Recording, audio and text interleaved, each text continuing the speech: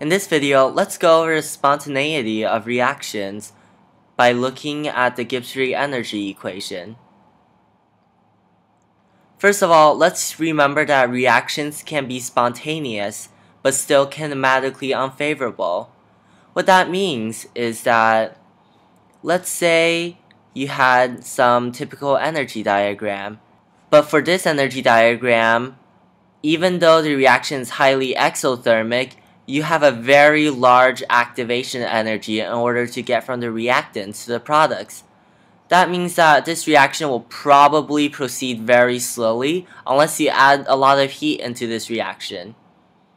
But you can see that this reaction is still thermodynamically favorable because the reactants go from something that is higher in energy to products that are lower in energy. One thing that might not be completely intuitive about spontaneous reactions is that compounds want to be in the lowest energy conformation.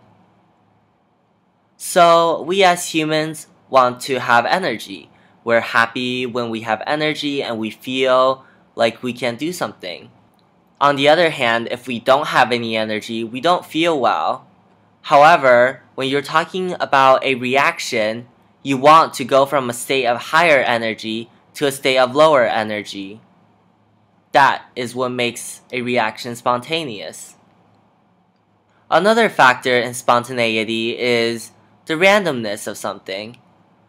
Most of us like things to be in order. For example, we want our rooms to be clean so we don't get yelled at. However, for a chemical reaction, you want things to go to other things that are more disordered. That is what makes a reaction more thermodynamically favored. Let's look at the chemical implications of what we just talked about in more detail. Let's say our change in enthalpy was negative and our change in entropy was positive.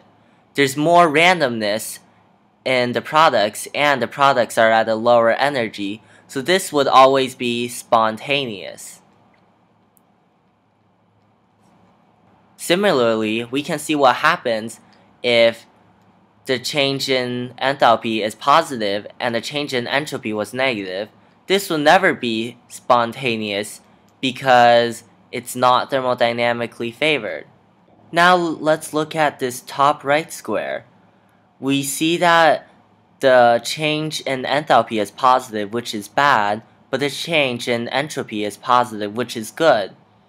So let's go down here to see our equation for Gibbs free energy to see how this works out. We see that this number is a positive number, and for a reaction to be spontaneous, we want a negative number overall. So that means that we need this to be a much bigger positive number because we have a minus sign here, and if you minus by a bigger positive number, you get a negative number. So if the entropy is positive, we need the temperature to be so that this whole number is very positive. This basically means that we want a high temperature, so spontaneous if T large. By a similar argument, we can see that this is only spontaneous for small temperatures. You should try working this one out by yourself.